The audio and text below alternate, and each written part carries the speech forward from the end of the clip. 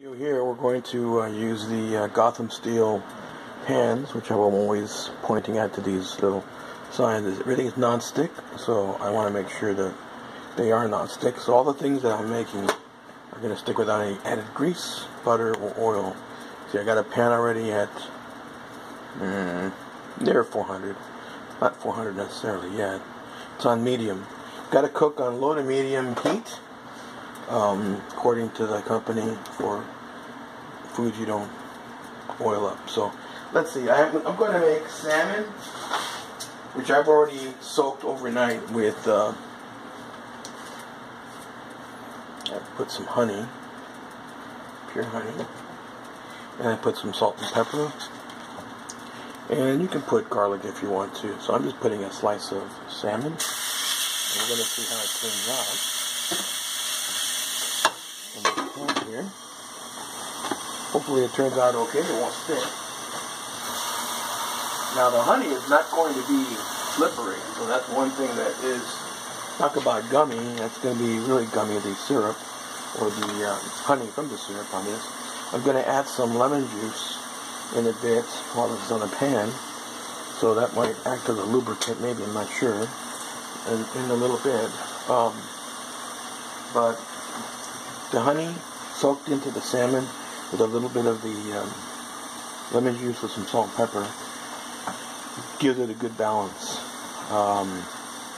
Now on fish, I'm not so familiar with fish. I cook fish, but not as often as I do other meats. But it shouldn't be that much of a big deal because I've made this before and it's turned out really, really well. So you just got to make sure you don't dry out the fish too much.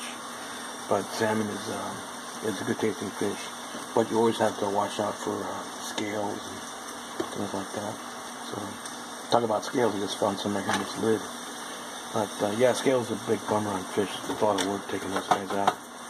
So that's when it's like taking little bones off of the sardines or even like chicken or so. But you got to be careful. Always exercise caution when eating fish and like bony meats like chicken or so. But this should turn out to be really well. I don't know if it's going to non-stick. As usual, I'm going to use my spatula here to do the flipping if possible. If not, I have a pair of tongs I could use too. I just don't like to use metal with these pans. Though you can use metal. They actually say you could use metal because they're scratch resistant and there's no problem. They're oven safe up to 500 degrees. There's another cookware that, I forgot what it's called. I have it in that little magazine here. But they say that it's effective up to 850 degrees, which is, wow, pretty high. I'm even considering maybe buying a couple of pans just to double check. But they also use the same color, maybe titanium ceramic, probably. I don't know. But they have a different name. Matter of fact, let me get the magazine.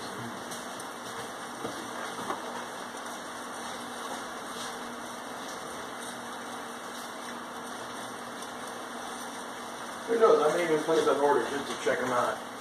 Because they say that they have a high heat tolerance, and it looks almost the same. I won't say it looks the same, but it looks almost. Let me see if I can find it on these pages while this thing is here cooking out. I'll show you what it looks like. Here it is, called Copper Chef. You can look it up probably, and let me see where it says up to 850 degrees.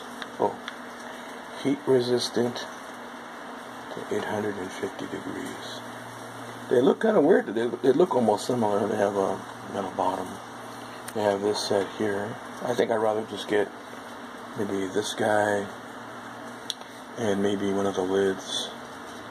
That's about it. I probably wouldn't need, because I have so many of the other ones here. Don't really need that one. I'd probably get that with one of the lids. But 850 degrees is pretty incredible. What's really funny is that another ad on this magazine shows something called red copper, and these are the same ones that Gotham Steel have. So they must have rubber stamped something on these, but they look the same. Literally the same. Same price. It's called the red copper. This one's called Copper Chef. This one's called Gotham Steel. That's all about merchandising. Okay, so let's see. Now this thing has been cooking with a little bit.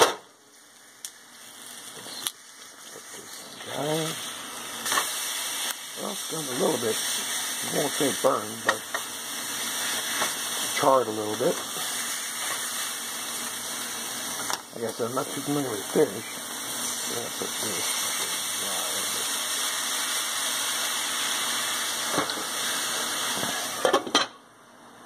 It's kind of hard really to burn. I mean, this the top part got a little bit crispy, but not burned.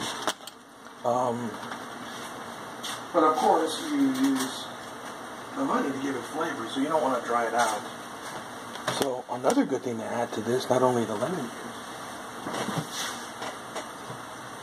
another good item to use, I like to use soy sauce. Not too much of that. Just to give it a little bit of a softer flavor. And one more item that's nice. Now we're not drowning this stuff in it. We're just kind of simmering it. It is teriyaki marinade. Gives a nice little flavor.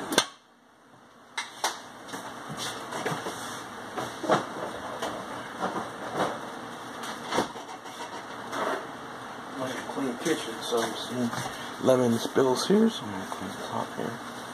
So we're doing good. I think we're doing good.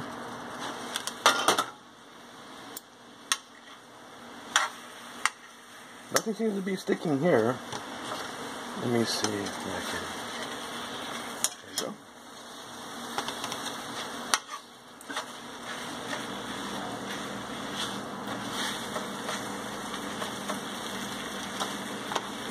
Fish is not like beef where you can push it in and just get the interior to be well done. Fish is a lot more delicate.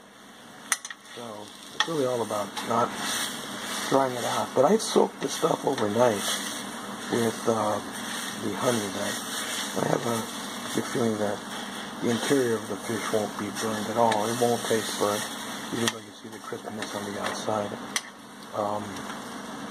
That's just the outside. The tips we're looking at. This is going to be a very good tasting fish. So let's first find out that this doesn't stick. I don't think it'll slide off. I really don't think because of that. But you never know. I could be wrong. You totally wrong. That's why we're here to test this thing. Let's see if this thing slides right off. Well, look at that. It slid off. You see that? That thing slid off. Now let me get one taste of this thing here. I'll give you my quick opinion on this. How the fish was. Fish is nice and flaky, you can see. Really flaky fish. So let's taste this puppy here. Taste this piece. Oh wow. The interior is a slight semi-sweet, and the hint of the lemon pepper. Wow, this is really good fish. Really, really, really good. Really delicate, balanced, not too salty with all the stuff that I added. Not too salty at all, and it's very juicy as you can see that. Wow. Wow. I was pretty sure that the honey coated the inside, and I had some water inside the honey, diluted a little bit, and it went inside, so the fish was not going to dry. And surely enough, it did not dry. So it's really, really good. And this was a success, if you can see. The only thing now, I'm not sure about this, but how is the cleanup going to be? Okay, this is a little bit harder. I'm pressing a little hard on this. Okay, so this, I've never really had this problem before. Can you believe that? I've never seen this. So let's try something. I'm using the nylon spatula to kind of clean this. So that's not really, it looks more like it's plastic melting. So let me try one more item before I give up. I want to see what we can do with that. Okay, I've got some hot water in this paper towel. So I'm going to put it here. Let's see what that does. Just hot water in a paper towel. Nothing special. Nothing. No soap. You gotta be very careful when you do this. You get burn yourself. And I'm actually very moving my fingers around. Just the two top fingers I'm using here. But as you can see, just paper towels with some hot water. And this thing is already cleaned off. Wow, amazing. Just the paper towel. Wet paper towel with this. I didn't really scrub too hard. With the spatula I did, but not the paper towels. Paper towel stretch. Wow. That is almost perfectly clean. And I have to say that while I didn't expect the sauce to stick, it was honey, and so honey is kind of sticky. So, yeah, now that this is done, I have to say that this was a success already.